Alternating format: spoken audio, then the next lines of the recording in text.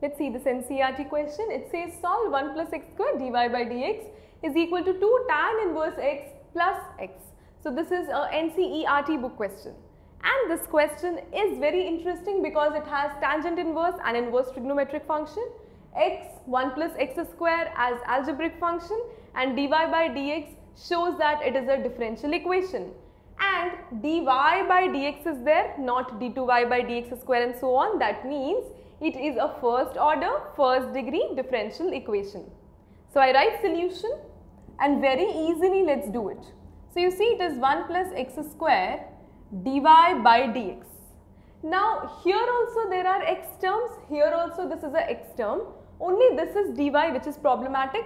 So let dy remain here only, so it becomes 2 tan inverse x plus x dx. Now what will happen is, this is your dx going to the other side and 1 plus x square is there, that will shift to both of these terms. Why? Because 1 plus x square is there which is multiplied with dy. So it is 1 plus x square, here also it is 1 plus x square, and let's see what happens next. Now this is dy and these are all terms in x. Let's integrate both sides for reaching the further part of the solution. 2 tan inverse x 1 plus x square is there. So dx can be separated with this 2 plus x upon 1 plus x square with integration, dx can be separated with this 2. And let's make a big bracket for this. Now you see that I have something technically very important to know. There is substitution, integration by substitution method, which says that if I have to substitute something, that will be only beneficial if I have the derivative present.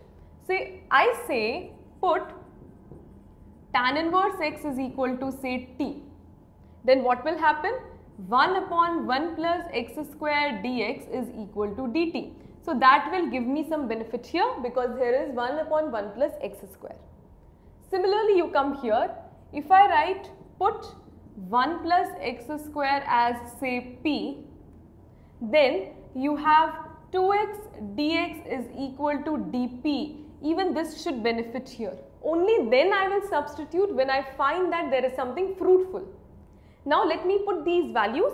So here it becomes y and this is 2 coming outside. Integration tan inverse x is t, dx upon 1 plus x square is dt, plus integration is there, x dx is what? It is dp upon 2, so that means 1 by 2 dp, and 1 plus x square is p, so this should be p.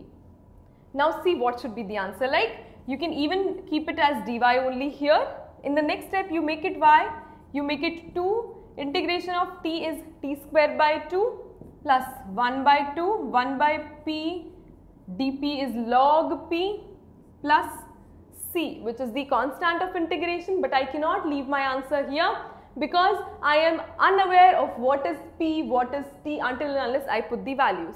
So 2 and 2 gets cancelled. So what is t?